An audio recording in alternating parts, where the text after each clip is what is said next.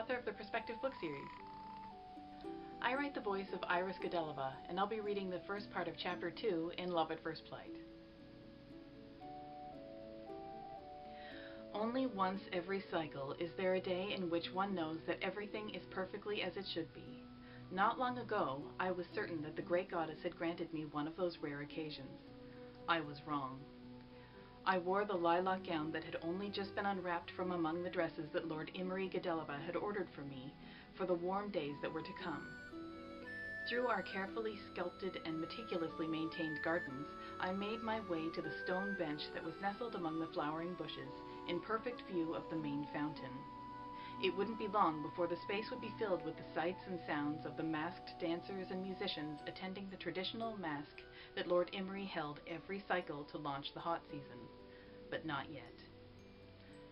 For now, I could enjoy the silence and the air, which was just warm enough to allow me to leave my shawl inside, and yet cool enough that my skin would never be made to glisten with moisture. Settling onto the bench, I arranged my ample skirt perfectly about me so that its purple ribbon flowed freely behind me, and the luxurious silk fabric of the skirt was displayed at its best. Only the very tips of my white boots would be visible. I opened my book, the latest in a series of volumes that Lord Irys had wished me to read, and set about taking in its contents. As far back as I could recall, this was how things were. Nothing seemed to change. I was accustomed to the steady routine of the Godeleva household, and while it typically brought me comfort, their pendulum-like rhythm now seemed to be counting down the days in which I could remain here. One day I would marry, and have to leave this place where my heart was home. On a perfect day such as this, however, I could forget the curse of time. Well ensconced, I began to lose myself in the words on the pages as the sun came out from behind a fluffy white cloud.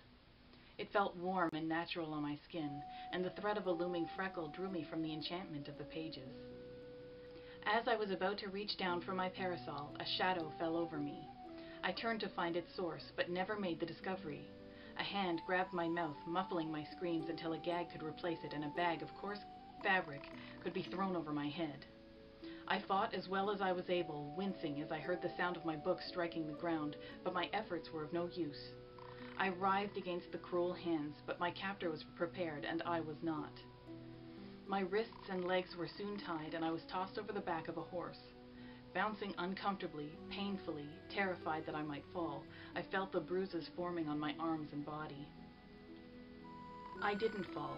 Instead, I was shaken and bashed about until I succumbed to blessed blackness.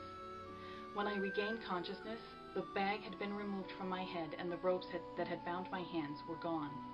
I tried to raise myself to sit, but an unimaginable agony shot its way through my back. Only the sound of the cane told me that I was being whipped.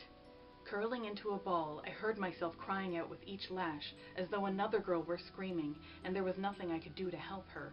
I covered my ears with my hands to muffle the cracking sound of the cane striking my body. The anguish repeated until I could nearly numb to it, sinking into myself and detaching from the sensations of my body. As if the torturer knew that his efforts were no longer causing the same degree of suffering, he stopped. Instead, a leather-gloved hand slapped me across the face, knocking me onto my back into the floor. I twisted as the bruised and welted flesh beneath my gown collided with the rough surface. What followed was only laughter.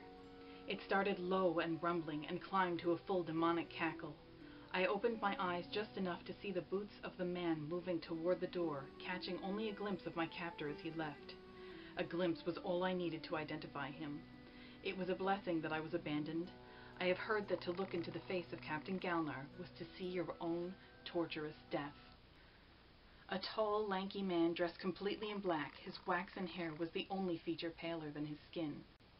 His eyes, cruel and hate-filled, were the crimson shade of blood. Only one glance was made in my direction before the rusted hinges cried and the latch gagged into place.